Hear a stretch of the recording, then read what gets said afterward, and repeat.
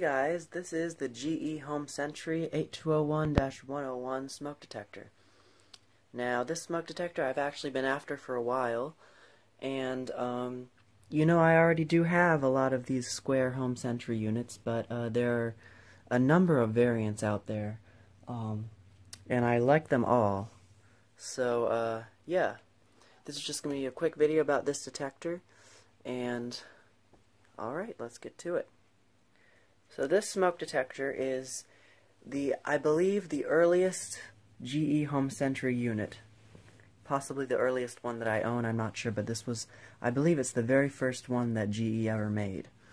As you can see, it's their older square design, which, with the red button in the middle, unlike the newer design like this, with the rectangular, smaller design. But this one is the older design. And notice right here, this one has the battery flag.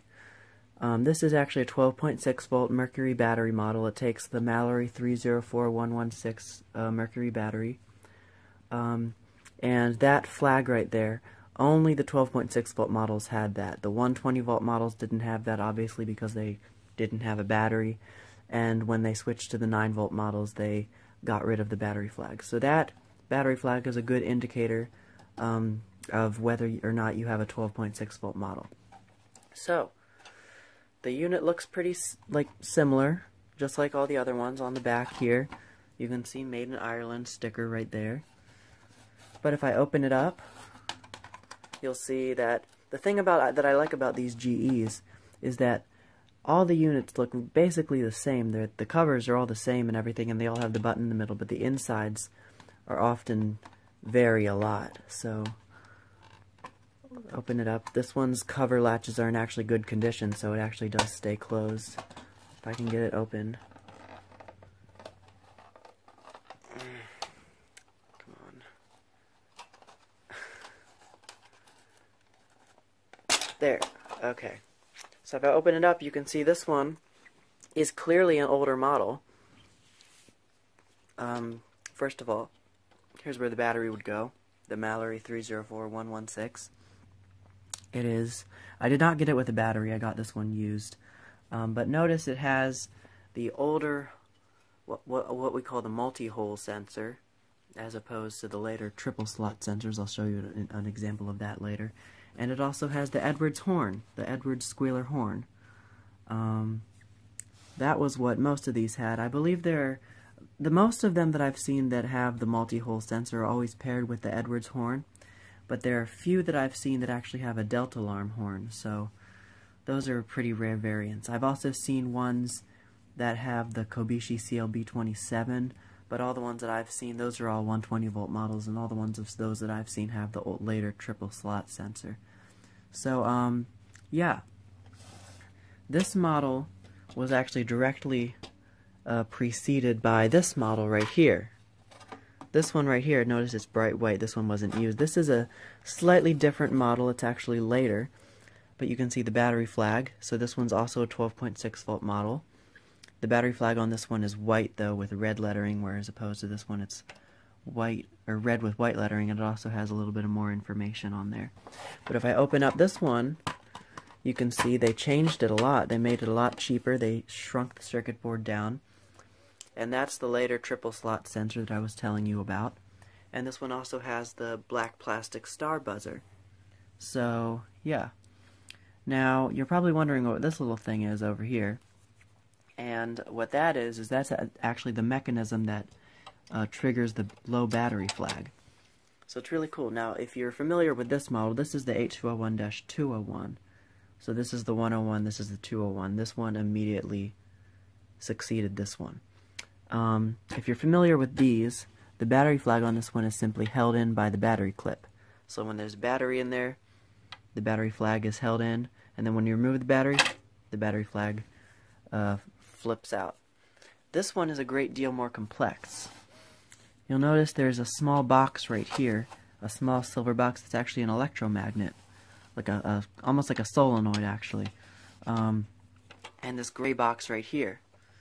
Now what this does is essentially when the battery runs low, when the horn chirps, it sends a pulse of electricity to this electromagnet and triggers it briefly so that it flips in, and the battery, the spring-loaded battery flag can flip out.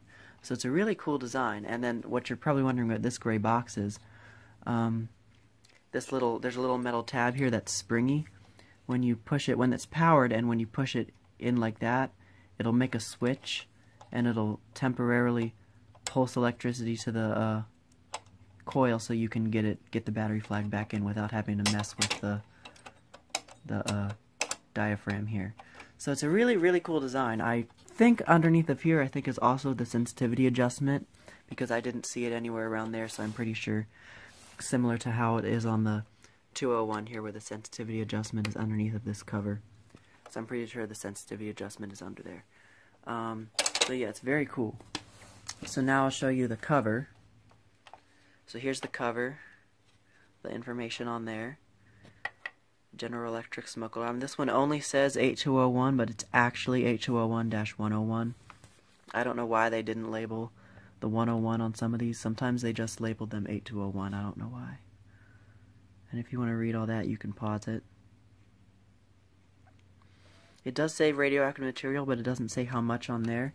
It does say on the sensor itself, this one does contain 3 microcuries. So what I find is all multi-hole sensors typically contain 3 microcuries, and all triple slot sensors contain 2 microcuries, except for the very latest ones, like the black plastic ones, only contain 1 or 0.9. So before we power this one up and test it, I've got all the other GE units here, and I've also got an ad here. This one actually came from a YouTube user on here. I'll link his channel down in the description, but he gave this ad to me. But this is an ad for the 12.6 volt model. I believe this was put out when GE was actually premiering the Home Sentry lineup of smoke detectors. But you notice that it only mentions the 12.6 volt model. It does not mention the 120 volt model. So I'm guessing that this means that the 12.6 volt model was introduced prior to the hardwired 120 volt models. So I have right here, this was obviously the very first one that they made. Shortly after that, according to the ad, or lack of mentioning the 120 volt model, I'm guessing shortly after that they put out the 120 volt AC model. And the reason for that is because if I open this one up, which you actually saw this in one of my older videos from last year, this one has the exact same Edwards horn and multi-hole sensor. So close that. So this one, then that one, and then they changed designs a little bit, and they went to the 8201-201. This one, by the way, is model 8202-001. So then they went to the 8201-201, which you already saw the inside of. I'm not going to open it again. And then they still kept the original square design, but they changed the battery because the Mercury batteries were made illegal. They were banned for containing mercury, obviously. And they went to this model, the 8201-301, again keeping the square design, but they cheapened it a great deal. They removed the battery flag, even though the PCB still has a space for the battery flag in there. But I think they did alter the circuitry a little bit so that it would run off a 9-volt battery. But it has the exact same triple slot sensor and the black plastic star buzzer as the 201. And these were made up to the late 70s, I believe, and then sometime in the early 80s or maybe the late 70s, they switched designs completely and they made the model a lot smaller. And they came out with this one, the 8201-401C. And this model was very small. Still had a very similar design, though. It was still, you know, rectangular, and it had the red test button. And it had the radial, well, in this case they were actually vents, but on these they were just lines. But then they changed. They kept the same triple slot sensor, but they changed from a mechanical horn to a piezo horn. So they did cheapen these a lot, and the circuit board was made a lot smaller. And then from there they continued to use this design cover, but they switched the sensor to be cheaper. They made the sensor plastic, and they sold these to Black & Decker to rebrand. So yeah, so that's the entire lineup of GE Home Sentry units that I have. which is almost all of them. There's still 2 variations that we know of that I don't have, and that is model 8203-001, which was the line cord model. It had the exact same things as the 8202 here, and the 8205-0, which was another hardwired model, but it was a little bit later than this one, and it had the triple slot sensor and the Kobishi CLB 27 squealer horn. So those are the 2 models I don't have, but as of now, this is a very nice display of GE's Home Sentry smoke detectors over the years. So let's put all these aside, the 4 later models, and we're going to focus back on the 101. So I'm going to open it up, and I'm going to attempt to open it up here. Oh, I got it open. Okay. I'm going to power this unit up. Now, the 12.6 volt Mercury batteries are illegal. They are not made anymore. And the ones that you can buy on eBay are pretty much all long dead. So what I've done is I've got one 9 volt battery that's good, and one 9 volt battery that's slightly dead. So that gives me around 12, 13 volts. It shouldn't hurt it. I've already tested it with it, so it should work. So you at least get to hear the detector sound. So this is plus on this terminal,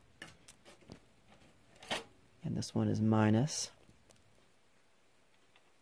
And you'll also get to see the battery flag in action too. So when I push the battery flag in, see that? See how when it hits that metal tab, the electromagnet diaphragm goes in? So you can push, and then it comes back out. So that allows you to push it in without like messing with that. So close the cover. I'm not going to snap it in all the way. And we'll test it.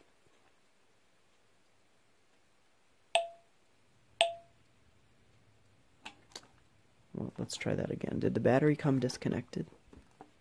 The battery thing came disconnected.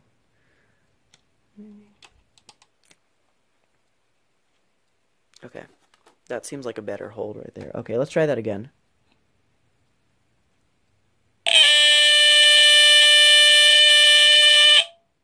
So as you can hear, it's pretty high-pitched.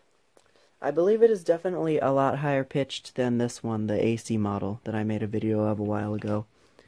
But it's a really cool sound. It's definitely the classic Edwards horn sound, that really high screechy buzz. Test it again.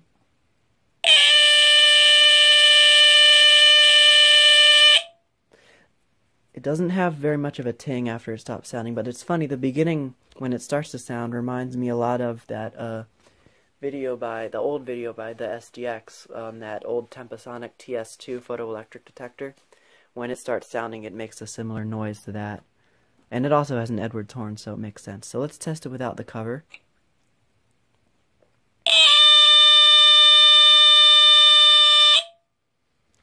Very cool.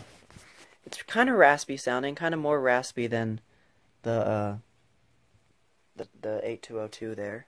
But yeah, very cool detector. Let's disconnect it. And I don't know if when I disconnect it, if the battery light's gonna pop out. No, it just chirped. But basically, when the battery is low, the thing pulses in like that. So yeah. So I think that's it for this video. So that is a very nice video on GE's Home Sentry series, the 201,